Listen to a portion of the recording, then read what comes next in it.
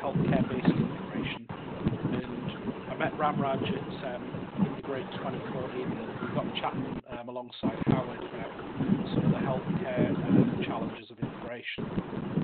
And Ramraj offered to come and share some of his ideas and some of the stuff that Microsoft have been doing. And Ramraj also has a little bit of history with the biztalk product team that I'll let him talk a little bit more about. So he's really one of the experts in this healthcare space. Actually, I'm just getting a couple of people noting about background noise. I guess I'll just check with Sriram whether anybody else is kind of maybe their microphones or because there's not any background noise here.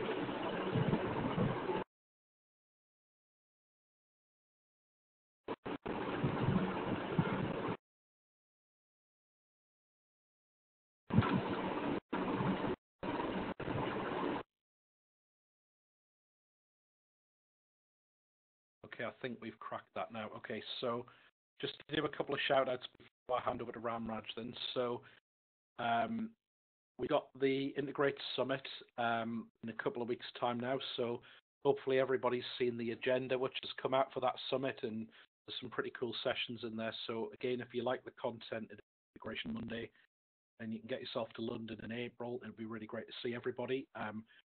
The next thing's just about collaboration. So we've got the Eventbrite stuff where people can see future events that we're going to have, and you can sign up and register to be kept informed of those events. The user group website has a link for anybody who wants to post any questions. So you can either put questions in the chat window here, or you can put questions on the website. The benefit of putting them on the website is that those questions will be there after the meeting, whereas the ones in the chat window won't be. So if you've got a question that Ram needs to go away and research, he can put a reply on the website. So that's the best place for questions. Otherwise, the next meeting is Sami, who in Finland, who's going to be talking about EAI and multiple organizations, followed by Tommaso, who's going to be talking about ESB Toolkit. So we've got some pretty cool meetings lined up the next few weeks. At this point, I'm now going to hand over to Ram, who will tell us a bit more about healthcare integration.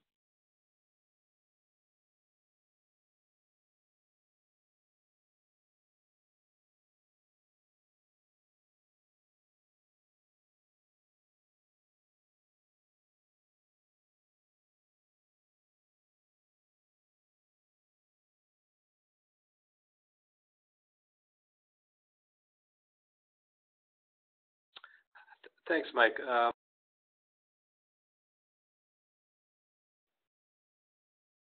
Mike, are you able to hear me? Was a CRM client and so on. So I asked Mike, Ram, I think you need to press that mute button again. Mark, yep, I'm going to mute everyone else. But are you able to hear me okay before I mute everyone else? Yeah, I can hear you perfectly. Anything. So I need to understand if I still have to go there or not. That's crazy.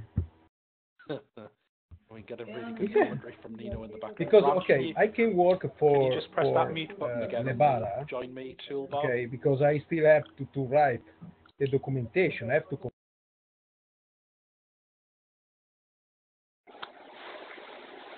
Okay, well, thanks everyone. My name is Ram Rajkumar. I'm from Dapasoft. I'm going to talk a little bit about healthcare interoperability today. So in a nutshell, at a high level, what I plan to go through today is very much just talk about my experiences in healthcare and sort of what I have sort of learned in my last 10 plus years, give you a bit of background on, some of the challenges that I've seen and some of the solutions that we have built, and also just give you a bit of understanding around how the importance of interoperability within healthcare itself. So I'll just dive right into the deck. I probably have about 45 minutes worth of content, so there'll be plenty of time for Q&A at the end of the presentation as well.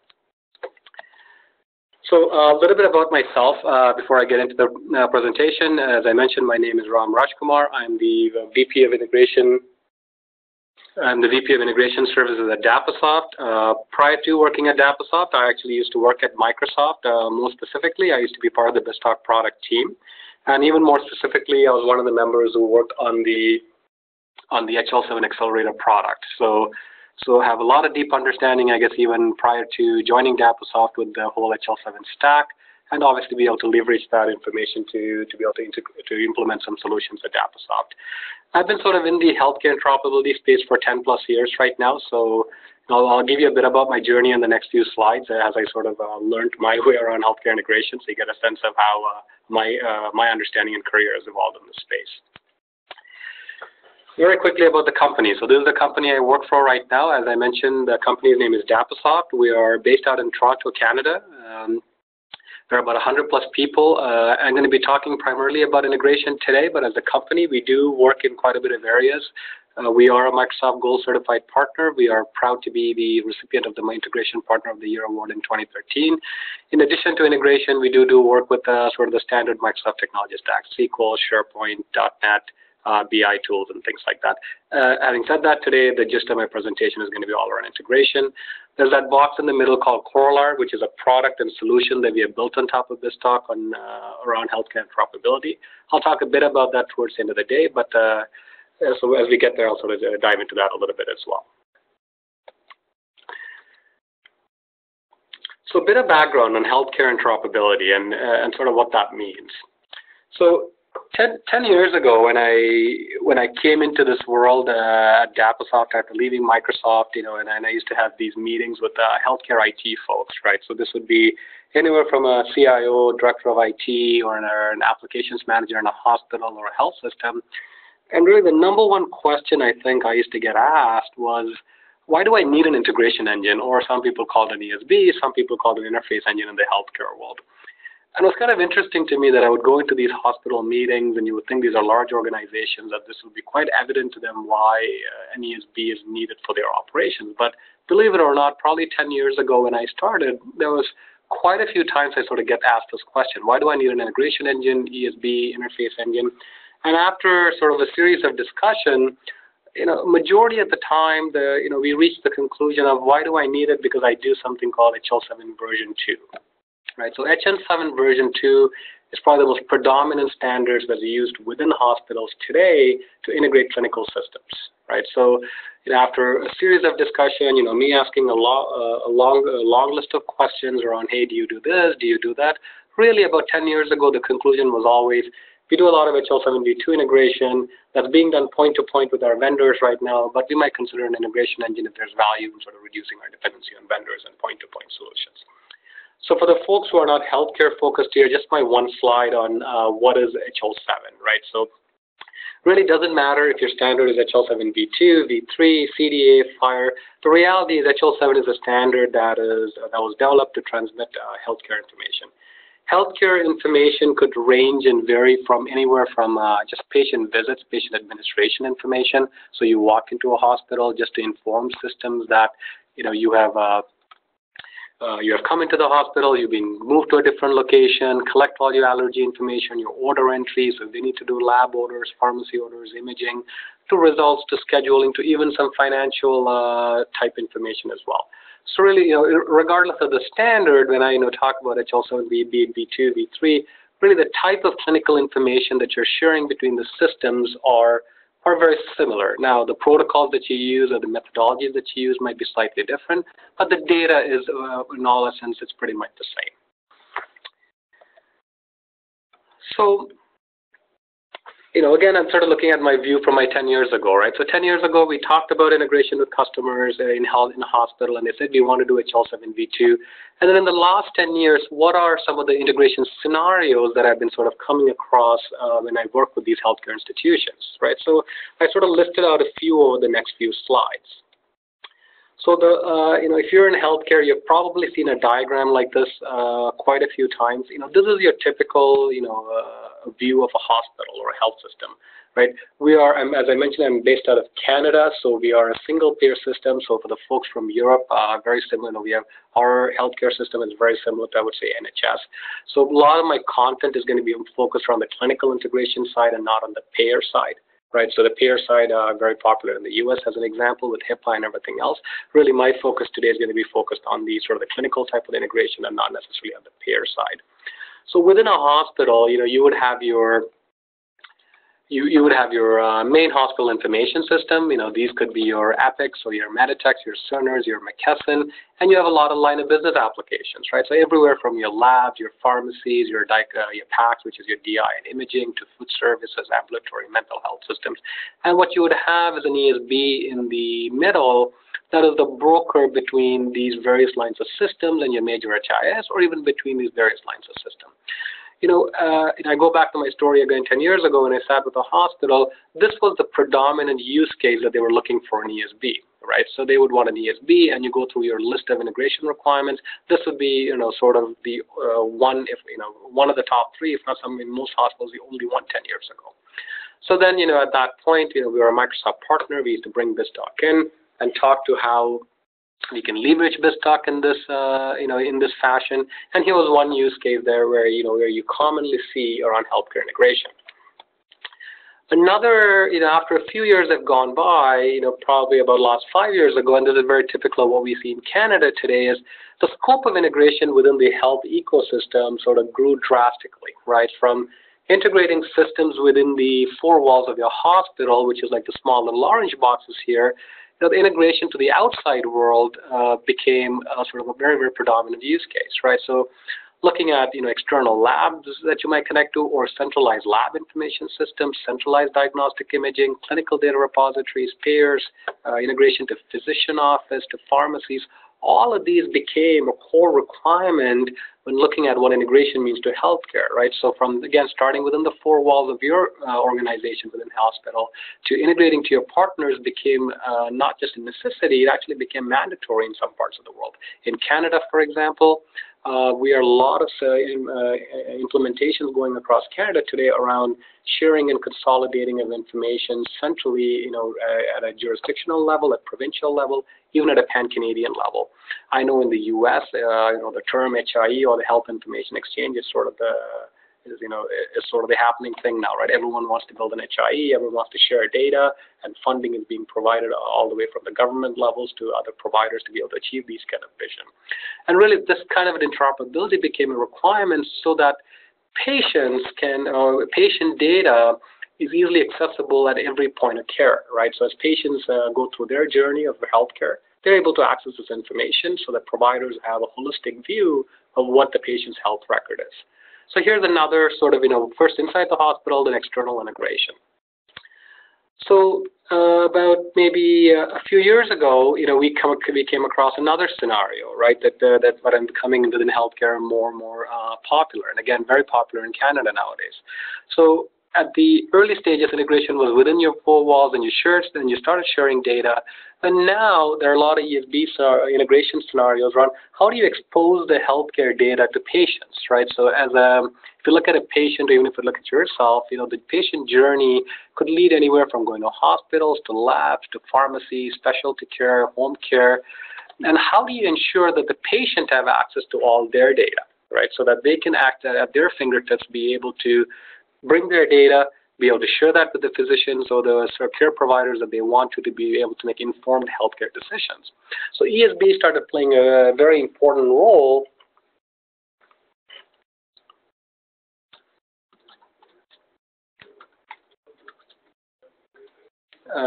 ESB is started playing a great important role around how do you integrate clinical systems or data from care providers to patient portals. And HealthVault is a great offering from Microsoft that an example of a patient portal is HealthVault. Microsoft came out with this offering a few years ago.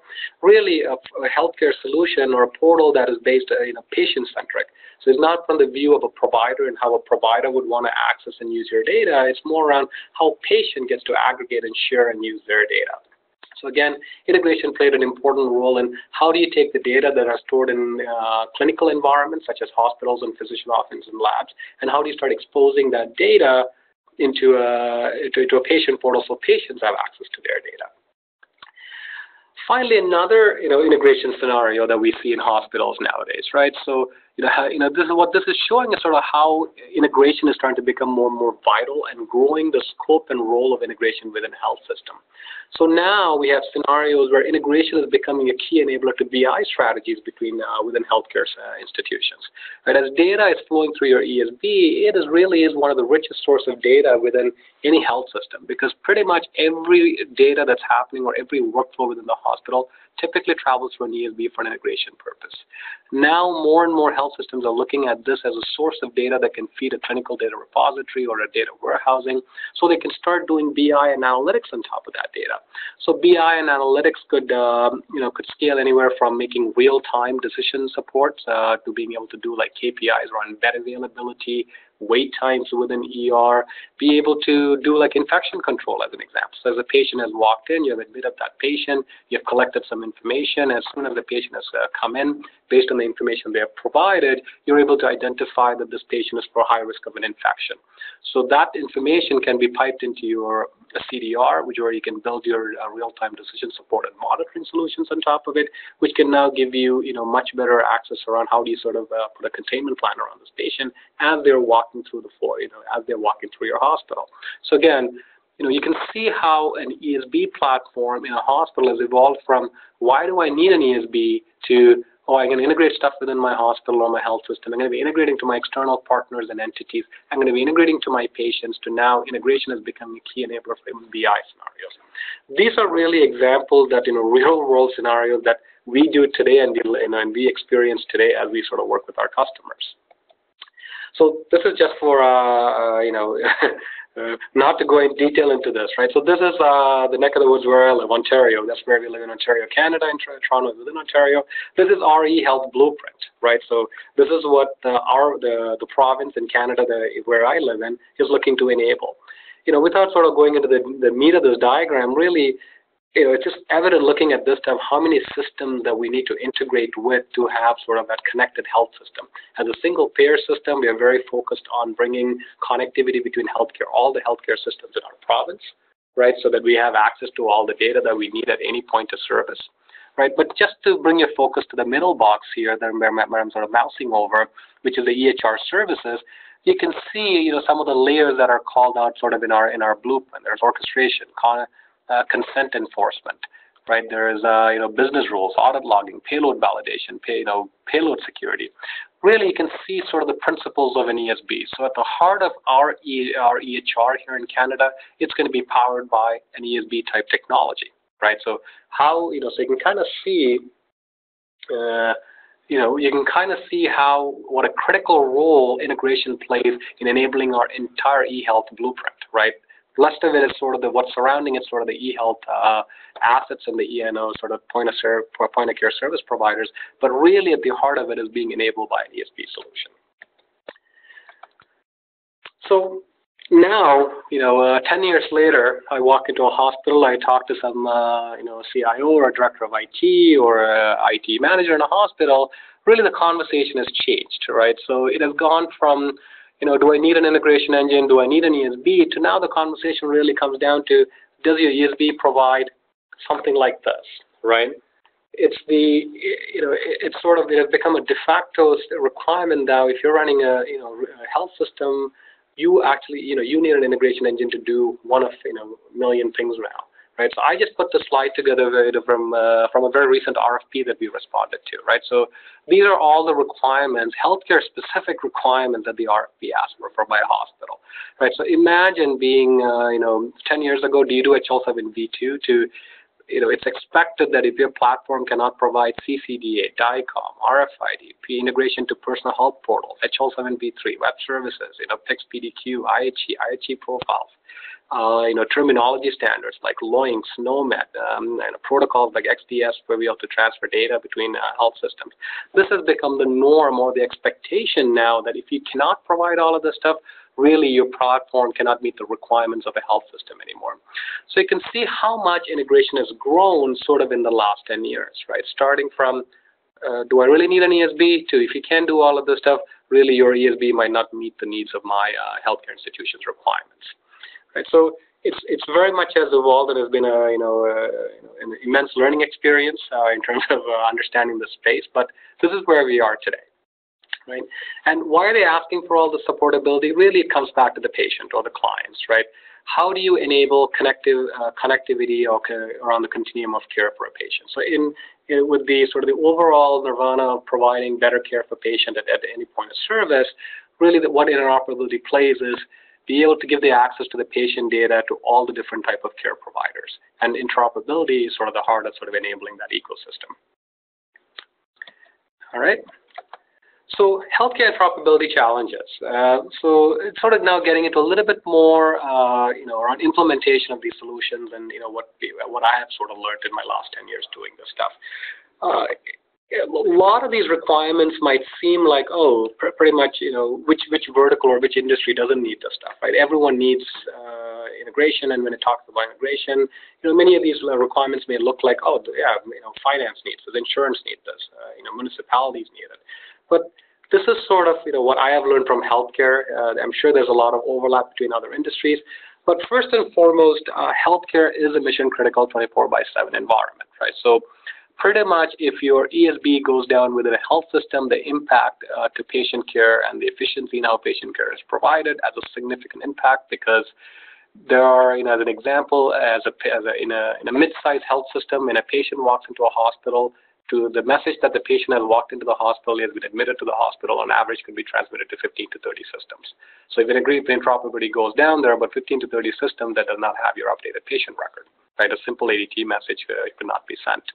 So really you're looking at mission critical 24/7 environment. So whatever platform or the ESB platform that you choose needs to be able to provide all the requirements that are needed to be able to support that 24/7 requirements. There are a lot of established and emerging standards, right? So, as I mentioned 10 years ago when I had my discussion, everyone asked about HL7V2. Can you do HL7V2? And that was really all they talked about. Now there are a lot of new standards that are coming down the pipe because of various requirements, right? Implementation requirements, legislative requirements, and some of them are emerging standards, right? I think Howard last week did a presentation on FHIR. That's one of the new emerging standards that's coming through in healthcare. As new interoperability methodologies are, are being introduced, some new healthcare standards are being introduced as well to simplify interoperability. So really, as a healthcare implementer, or as an integration implementer within the healthcare sector, how do you support you establish standards that are needed today, but also your platform is flexible enough to be able to implement some of the emerging standards that are coming down. Complex message formats, right? I worked in the finance industry a little bit, so I have some experience with Swift and something else, other few things as well. But most HL7 standards are quite complex, and for the technical folks on the phone, really what that means is some of these schemas could be really, really complex, right? There are certain message types in HL7V3, as an example, requires like 15 schemas or 16 schemas to be able to construct one message. So the effort of getting some of these things is not is not very straightforward for some of these implementation. Versioning, again, probably a very common problem across many verticals, but in the healthcare world, as the standards are evolving, different versions are constantly released, and then you have to be able to support different versions at different point in time. Actually, so different versions at the same time based on the systems you're connecting to. There are a lot of legacy and modern protocols, right? So there are some legacy protocols like MLLP, which is a TCP/IP-based protocol to transfer messages to now. Everyone is looking at web services, even looking at REST as a way to be able to do interoperability. So your platform needs to be able to support both on the legacy end as well as on the modern set of protocols. Most healthcare interoperability environments are quite complex, right? And complex could mean different things to different verticals, but a typical environment that I would walk into a hospital, I would say would have about 100+ interfaces, and there are a lot of interdependencies, right? So one system sends the data, you need to publish it to 30 different systems. So you can have to architect for that, all these interdependencies between the system. It's not unreal to see more than 1 million real-time transactions per day, right? In a mid-sized hospital, you can walk in and you might see greater than 1 million real-time transactions. Now, these are not large transactions by any means. Healthcare implementations are very chatty, so it's very transactional based. Patient walked into my hospital, trigger a message. Patient got admitted, trigger a message. Patient got transferred, trigger a message. So it's a very, very chatty environment. So your environment needs to be able to support these kind of workloads. Order delivery, it is probably one of the most important requirements in healthcare. So whatever platform that you are proposing needs to be able to fully support end-to-end order delivery messaging. If not, there will be serious implications within the healthcare setting. Some non-functional requirements. Again, I wouldn't say this is very unique to healthcare, but I thought it warrants sort of calling it out. Some of them might be unique to healthcare. Obviously, when you're talking about healthcare, you're looking at personal health record information. So privacy and security is a key factor to any platform that they choose. That you can have all the privacy and security considerations can be met by a solution. Audit requirements, being able to audit every little thing that goes through your environment because of many regulations. You got to have sort of the utmost, pretty much be able to audit everything. High availability disaster recovery goes without saying. I talked about the 24/7 mission critical nature of this environment. Low latency. I talked about the 1 million messages per day, being for a typical environment, right? So, and most of these transactions are delivered in real time. Right, so when you're talking about delivering transactions in real time, you're really looking at a very, very low latency information, and some of these information has to be delivered in real time simply because the information has to be transferred between the systems in real time. Ability to handle operational downtimes. This is something that's very, it's very unique, I think, in healthcare, right? So because of the number of systems that you're connecting to, anywhere through 30 to 40 to 50 systems across 100 plus interfaces, it's very common in healthcare that certain systems may go down for service upgrades. So your cardiology system might be brought down over a weekend for a service upgrade, or numerous systems could be brought down for different kinds of upgrades, or just out of operational failure. So there is an absolute requirement to be able to do store and forward or queue the transactions within your ESB solution until those systems comes back up. Again, goes back to that order delivery. So you can't lose transactions or ignore the transactions that came during those downtime. So really you have to build your solution to be able to queue. Most customers would say, hey, can I queue up to 1 million transactions? Because that will give me the robust operational downtime requirements for some of my clinical systems. Archiving becomes another key requirement, right? It's not, it's pretty common for most people to ask for 3 to 6 months worth of real-time archive data that they can go through for historical audit purposes or message research, search, resubmission kind of requirements. So being able to have a very robust archiving mechanism to enable things like message search, edit, resubmit. Again, very typical and common use case within healthcare.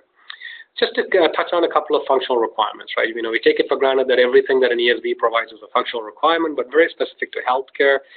Terminology services is huge. Healthcare is made up of many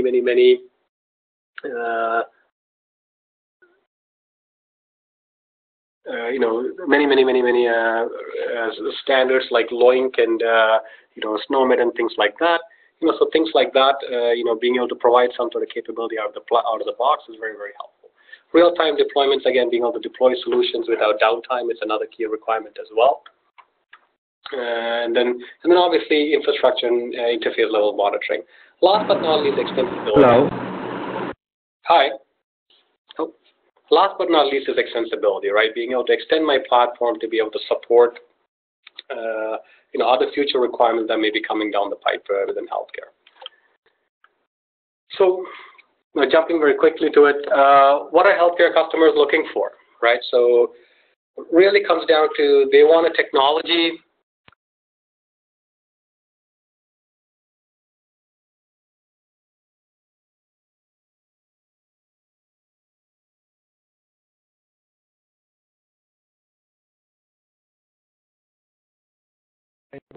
Ram, it's just Mike. We've got a bit of feedback on the chat that a few people were. So we've got a bit of feedback on the chat that a few people find it difficult to keep up with you because you're going too quickly. Sorry, Mike. Mike? Sorry, mate. Hi. Sorry, I just put it in there, Ram, because we've got a few people on the chat that was saying that you're rushing through the slides a little bit too quickly. And I tried to send you a message on Skype just to let you know, but I think it's quite difficult to follow, so I've just popped in to see if you can slow down a little bit. No worries. Thanks. No problem. No worries, Mike. The presenter now. Okay. Thank you. Cheers.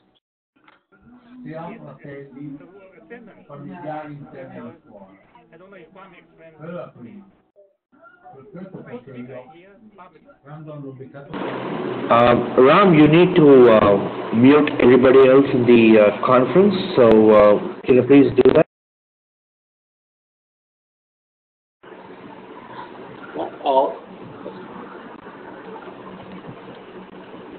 Sorry. Well, thanks for the feedback, guys. Sorry, I wasn't seeing the chat window, so I will try to go a little slower and also make sure that I cover all the points in detail. So, healthcare customers, what are they sort of looking for, right? So, they're looking for a technology that has some pre-built healthcare functionality, so support for standards and protocols and business rules management and things like that. But more importantly, when they're choosing these platforms, they're looking for some proven best practices with the platform. So with the fundamental premise of get it right the first time. Healthcare implementations are very, very repeatable. So having some sort of templates that helps them be able to take a solution, be able to cut and paste that, or be able to reuse that across various implementations. That's one of the things that they look for. Again, and it drives to the next point around analyst versus developers, right? There's a varying sort of degree within healthcare around, is integration a job that's done by an analyst or a developer, right? In some healthcare institutions, it's very, very developer-centric. So they'll have .NET developers, Java developers, and they will be able to, take on a platform and go through the implementation. Sometimes it's analysts, and when it comes to an analyst, they look for a lot of starter kits or out-of-the-box tools to help them jumpstart the implementation. And finally, around vendor and software stability, right? So its integration is usually a 5 to 10 year investment by a healthcare system. So making sure that they pick a vendor that's going to be around and who's going to be involved and dedicated in supporting their vertical is also a key requirement for them. Finally, I sort of package all this into what I call sort of the interface lifecycle management. Really, they're looking for a tool that enables the interface lifecycle management. So ESB and healthcare. There are two types of ESBs in the marketplace that I sort of run into in healthcare. There are niche healthcare integration vendors. These niche vendors tend to provide a lot of rich healthcare-specific or HL7-specific capabilities, and these would be your Orions, your InterSystems, your Iguanas, your Mirth. But when you're looking sort of the broader use cases beyond just your core bread and butter HL7 integration, they're a little bit more difficult to support. And then what I'm going to be talking about today, where biztalk falls into is sort of the enterprise ESB, right? It's a very, very horizontal platform, very, very, very, very powerful in terms of its capabilities and how it can be used for a very broad set of scenarios, but perhaps might not go very detailed into verticals, right? It's more focused around the sort of the breadth offering of what an ESB needs to offer. Might not perhaps have the depth offering around a specific vertical itself. Requires significant, most of them might require some significant architecture and development experience to make sure that you're implementing the solution correctly. So when I talk to hospitals around healthcare, biztalk has pretty much everything that they need, right? So if you look at what they're looking for, pretty much, I throw the slide up and there is nothing that's missing in terms of the enterprise capabilities that a hospital looks for. Most folks here, I'm sure, are very, very biztalk savvy here, so I'm not going to go into every one of these features, but really is a robust messaging engine that lets you do any types of integration and offers all the high availability that a hospital will look for in terms of HA, DR, scalability, performance, and everything else. On top of that, Microsoft has the HL7 accelerator for biztalk server. Right, so the HL7 accelerator is a toolkit that was built on top of biztalk by Microsoft. It has comprehensive support for HL7 v2 messaging. So if you're looking to do an HL7 v2 implementation, the HL7 accelerator is really the place to start on biztalk. Right, it gives you some of the key capabilities around how you jumpstart the implementation. So it's a fantastic accelerator that's used very heavily by hospitals today when they're doing sort of the majority of the HL7 v2 type interoperability solutions. So I'm sure these are discussions, everyone has with their customers around architectural decisions. But when it comes to HL7, these are some of the key things that that we have, I have sort of run across with customers and looking at, well, how do we architect and what are some of the key design principles that we sort of talk through with our customers when they're looking at implementation for healthcare. So first, first and foremost, biztalk is sort of the Swiss Army knife, right? There are many ways to do certain things. So we get asked questions like, we need to implement very, very messaging-centric solutions, healthcare solutions. So orchestration versus messaging. And the reason why orchestration pops up all the time is because most of the order delivery messaging patterns for biztalk, talks about the FHIR orchestrations and things like that. So because people are finding that as sort of a common biztalk pattern, that seems to be a pattern that people look to and start implementing HL7 solutions using orchestrations and workflows and things like that. But where, some of the gotcha that happens is sort of the low latency and sort of the large message volume requirements. So if you're looking at, building hundreds of interfaces with numerous orchestrations, there's an impact that you would sort of have to face with the order delivery messaging capabilities and the low latency requirements and the overall manageability of your solution. So one of the key considerations is when you're looking at HL7 low lightweight messaging type solution is, can you implement your solution without orchestration would be a key factor.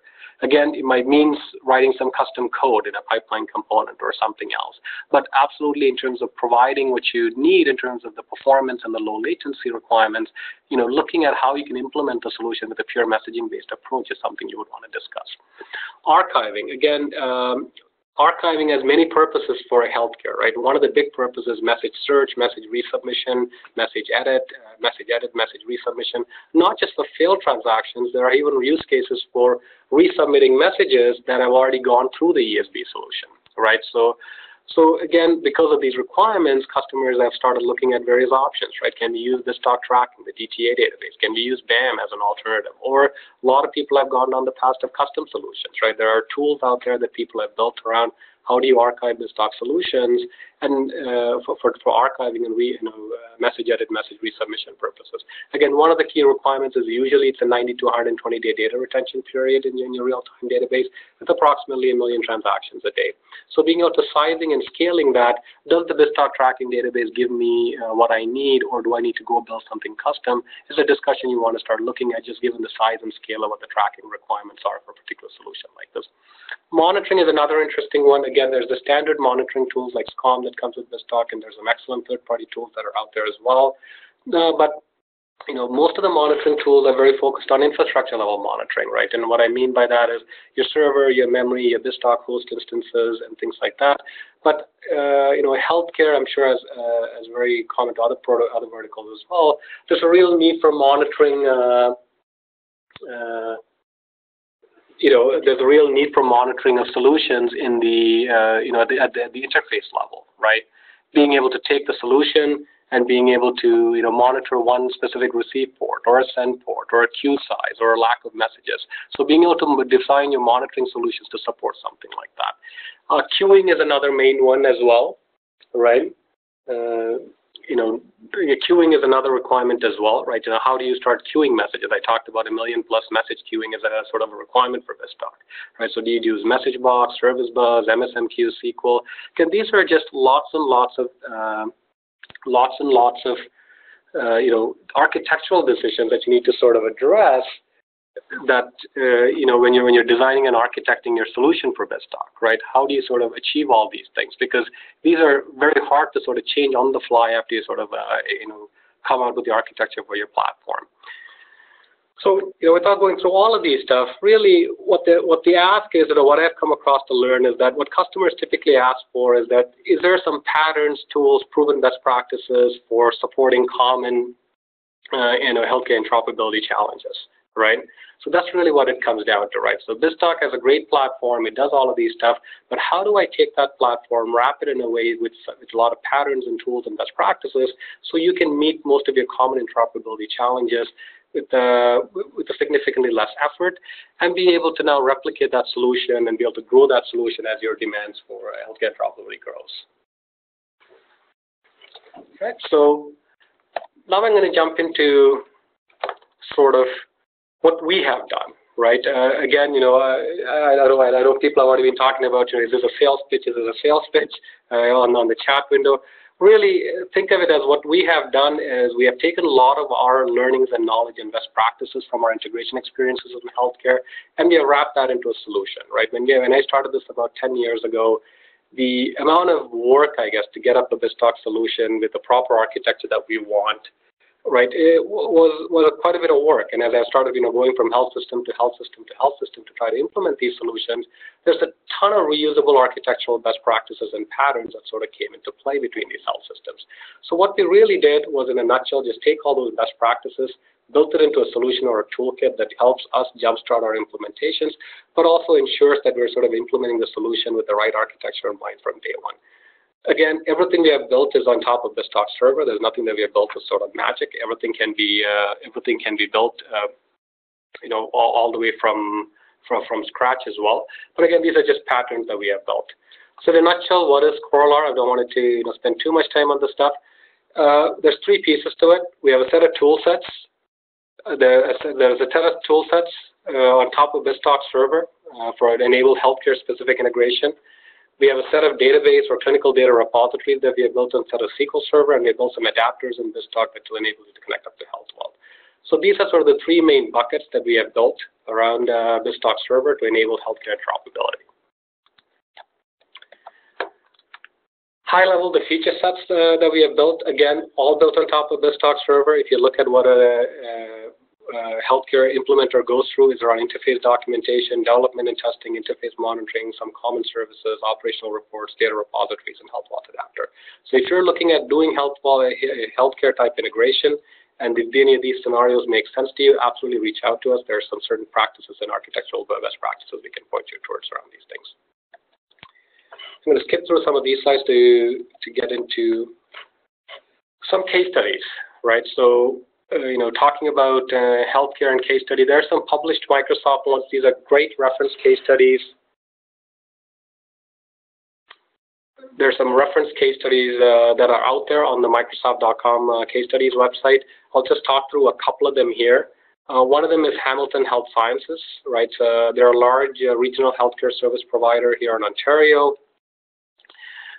They went through a massive Epic implementation recently, right? So they're a regional healthcare provider, so they have the full breadth of integration requirements because they're a health system that needs to provide services, but they're also a regional healthcare provider for about 6 or 7 of the health systems. So everything from HL7 V2 integration to regional integration requirements, supportability of emerging standards. So these guys use biztalk today. So if your customers are looking for a standard reference implementation of a healthcare interoperability solution, Hamilton would be a perfect one to look at, and there's a Microsoft case study that's there. Another one, Markham Stouffville Hospital. Again, these guys are a mid-sized regional health system. They have about 400K population that they serve. They just went through a Meditech 6 implementation. They are connected to numerous HIE initiatives in the province, so connecting up to provincial information systems, provincial implementation systems, or some of the regional implementation systems. They have used biztalk to be able to implement all those interoperability within the from their hospital. And so they would be a great reference case study you can look up as well. Again, it's also published on the Microsoft case study website. What's next, right? So nowadays, cloud is becoming a big theme. And now when I'm sort of talking to hospitals and sort of getting a sense of what they are, what are some of the upcoming initiatives, right? So now the questions I get asked by, management in the hospital is, why do I need to do integration in the cloud, right? So, just like 10 years ago, it was around, why did I need an ESB? Now the question is, hey, why do I need integration in the cloud? And if you are talking to hospitals about cloud, these are sort of the questions I get asked all the time today, because we are in there sort of having these meetings and sort of feeling out the appetite for cloud-based solutions by customers. First, the obvious one, security and privacy, right? So there is a change in sort of way work gets done in the cloud, and there are always concerns around given the sensitivity of the data that's being usually used within a healthcare interoperability solutions. There's a lot of questions around security and privacy around where is the data stored, how is the data processed, who has access to my data. So you'll get a ton of questions around that. And to be honest with you today, I don't think many healthcare institutions are ready for cloud-based solutions, but it's we are having these conversations. Latency, someone on the technical front is one of the things I get asked, right? So you're asking me to move my ESB to the cloud, but all my vendors are still running on-premise, right? So, what's my value in taking the data that's sitting on an on-premise server, taking it to the cloud, and then moving it back on-premise, especially when I need low latency real-time scenarios? And there is some validity to that question. With IT folks, control is another big thing, right? So they're used to, if my server goes down, there's a mission critical environment, I can go to my DR site, bring something up, or I can fail over my SQL server or my biztalk server and bring something up.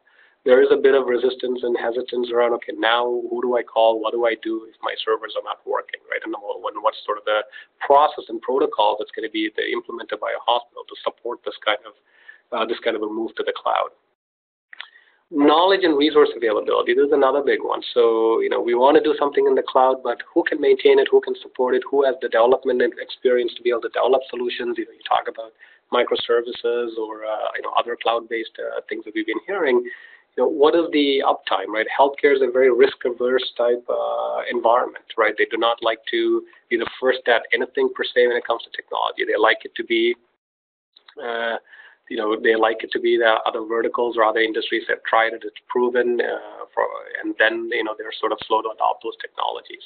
So until there's a comfort factor that, people are using it and other verticals are using it and they're being successful and all the, the mandates are being met, there is a risk of, customers, not ready to move there because there isn't the knowledge and the resource in the marketplace for a health system to manage something like this.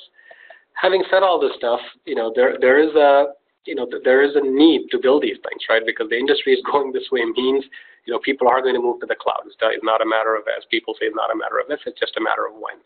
So when you're looking at moving to the cloud, some of the things we have started doing already, is building some industry-specific toolkits and services for the cloud, right? So if you look at certain things you may want to explore as how do you support IHE profiles, being able to expose services or microservices to support HL7 v2 or MLP adapter or v3, XDS, CCDA.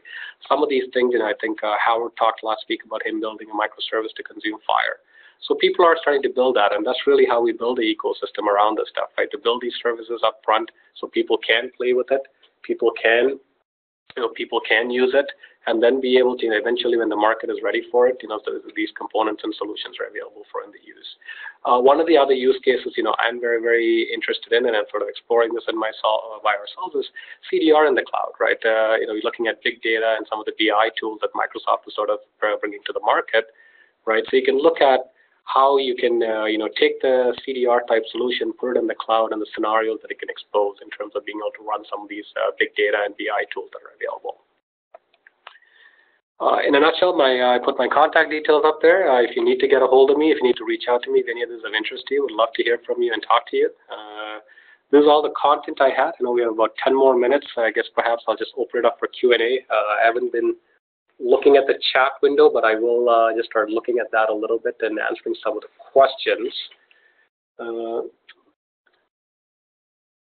I'm also on the live discussion website as well. So I see a mail from Mike. This would be great if you can be a little bit more clear on what Qualar brings on top of biztalk. So